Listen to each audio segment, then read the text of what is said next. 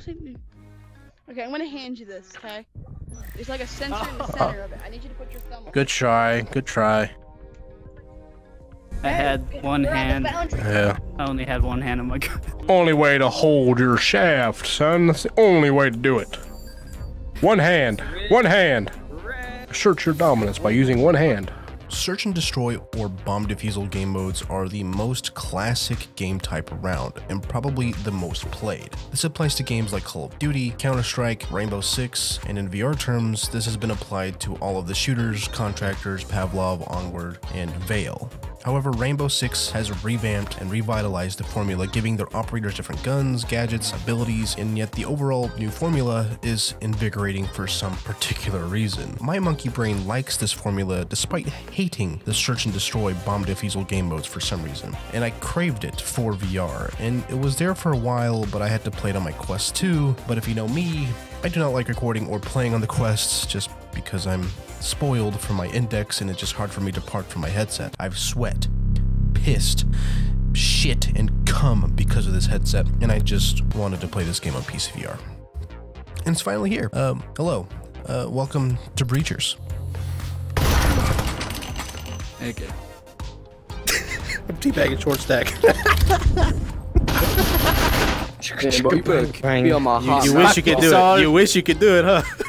Despite it being one map currently, I find myself wanting to die more often in this game than others for some reason. I don't know why. Experimenting with every possibility and combination of weapons and gear that the game has to offer, I believe Breachers can bring more into VR, and not just VR itself, but players as a whole. The amount of things you can do in Breachers is actually fucking nuts, and they just keep adding to it too. I've been keeping my eyes peeled on the announcements tab on their Discord like a crack addict bound to relapse for that next fix. That's probably one of my most anticipated games to come out for VR, other than others in the past, you know, but this is something new, and it's something that the VR space really needs. I can't see where I'm throwing this, so I advise you all get back. Yeah, and yeah. And Doug died in the process. Yeah. And then, yeah, and then, yeah. Yeah. There we go, right here on me. Oh shit, oh shit. Oh wait, who's left?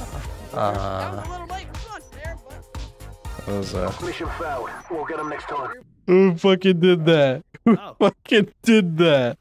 Who fucking did that?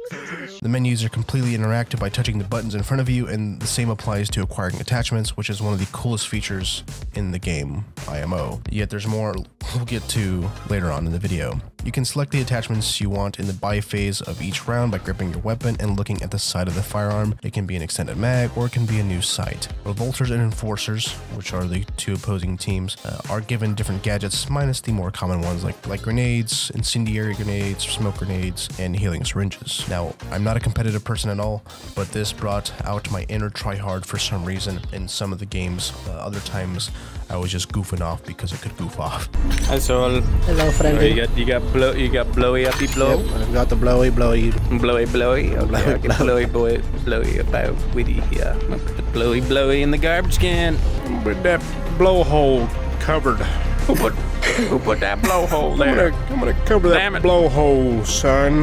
Bobby. I know that blowhole wasn't here yesterday. Plug it with a you know what. As a revolter, or more commonly referred to as defender, you are to protect the plant sites from the enforcers. Basically, you are the villain inside holding the area up. And the revolters can place these futuristic door blockers, these shockwave nades, these tripwires and motion detectors, and it's great. There's no abilities for each operator. There is no operators. You are the operator. There is no abilities. It's up to skill. Honestly, it's all skill. And honestly, that's what I wanted.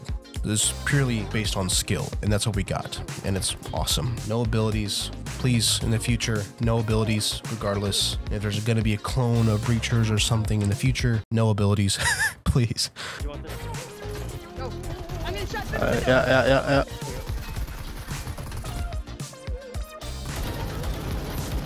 Ooh, double tap. The enforcers or the offensive side are to plant an EMP.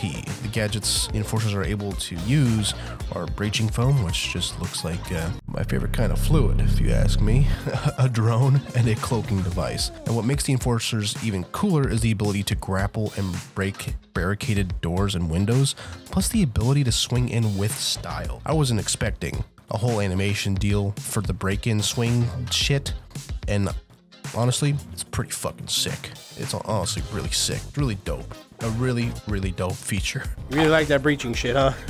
Woody? It's lit. It's lit. It's definitely lit as fuck. Right now the animation's a little slow, but it's still a dope feature. Breachers hits one of those sweet spots that VR needs to make it boom. There are others that need to happen to make VR pop off, but Breachers is going to be one of those big hitters, and I'm a firm believer of that, because I instantly got addicted to playing it. The gameplay is phenomenal, and the performance is butter smooth, although it does look similar to the Quest 2 graphics, so that's probably why the performance is there, but either way, it still looks good for what it is. The interactability is beyond words. Everything is like buttons. You push everything, you interact with everything as much as possible, and honestly, it's very immersive and it's very enjoyable to interact with everything, especially when you're picking out your attachments and picking out your guns. The buy phase is honestly one of the cooler parts to me, because you can just, it's just button touching.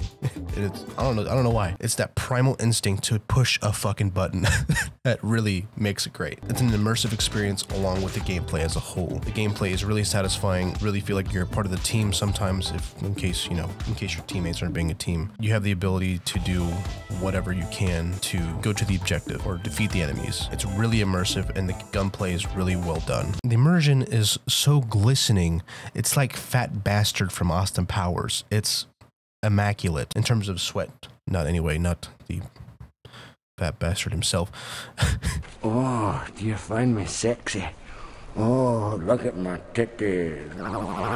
I only have 2 icks about the game, and one is really minor because it's going to be implemented in the future, and I'm sure the other one will be too, but I mean, who knows? One is the lack of virtual stock, since I shake like a fully caffeinated hamster. And lastly, as of right now anyway, you can't party up, so it's hard to be with your friends. I played with Mr. Witty and Short Stack last night, 13th, when I'm recording this.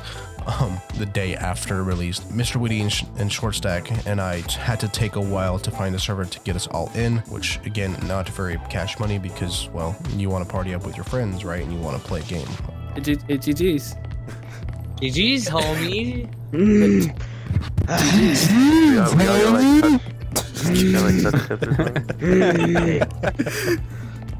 But seriously though, that was... Don't you have something to say? What? Yeah. Dude, some ear rape.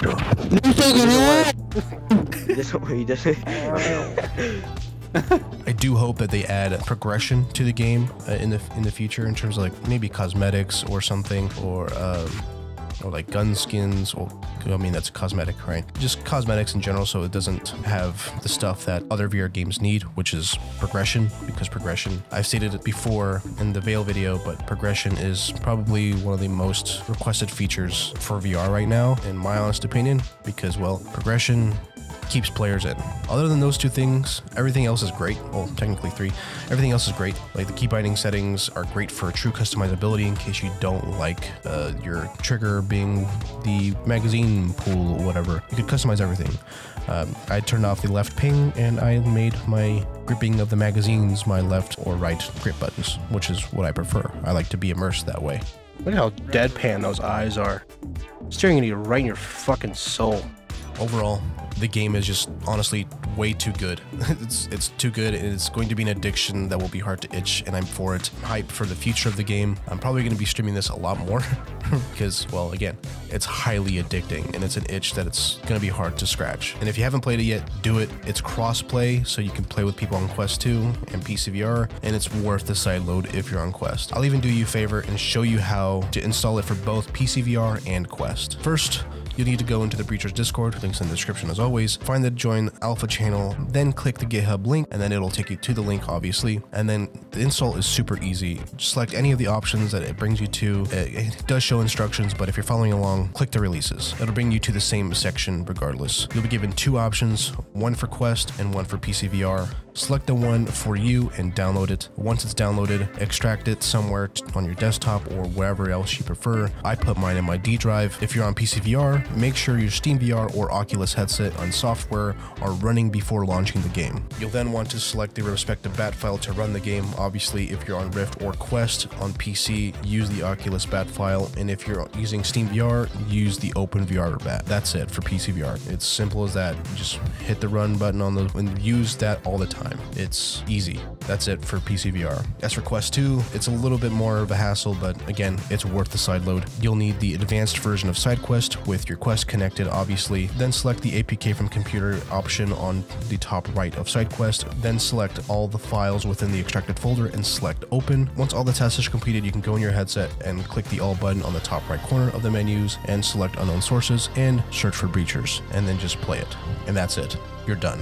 Install is completed, you're good to go. Play it because it's worth it. If you're still here and not downloading Breachers, you're a goddamn madman, but I appreciate you for coming by. Truly, truly I do. If you enjoyed the video, please consider hitting the like button, commenting to help me fight the algorithm, and if you want more dog shit content like this, hit the subscribe button and maybe hit the bell. If you want to chat with me, my fellow souls, there's a Discord you can join if you want to. No one's going to force you, obviously. I'm not going to hold you any longer. Go play some Breachers. You should.